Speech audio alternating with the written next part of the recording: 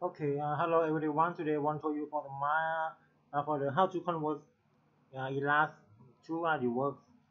Okay, the first step, you can open any file. For example, I write test font. Okay,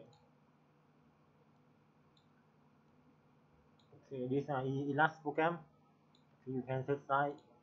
Okay, um, after your open file finish, you go to File, Export, and then choose AutoCAD.dxf. Okay, write name test 2, click export. Okay, you can choose up to you millimeters or centimeters. I choose millimeters. Okay, click OK. Okay, go to RDWork, go to File, Import. Okay, test, open. You can see don't have a text font. Okay, test. If you open on RDWorks, don't have a text. You can so click right, create outline. Okay, File, export, save test 3.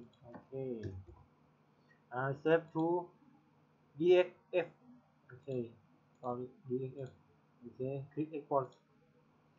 Okay, choose millimeter, click OK. Okay, go to File, Import, and the test 3. Okay, you can see test text show to you. Open. Okay, after see all text, you can choose cut or screen. Okay, I choose cut all. You can setting speed and the power, min power and the max power. Okay, click OK. Save to file or the U file or put or start program, up to you. Okay, thank you everyone for watching my video. Please don't forget subscribe my YouTube channel. Okay, thank you.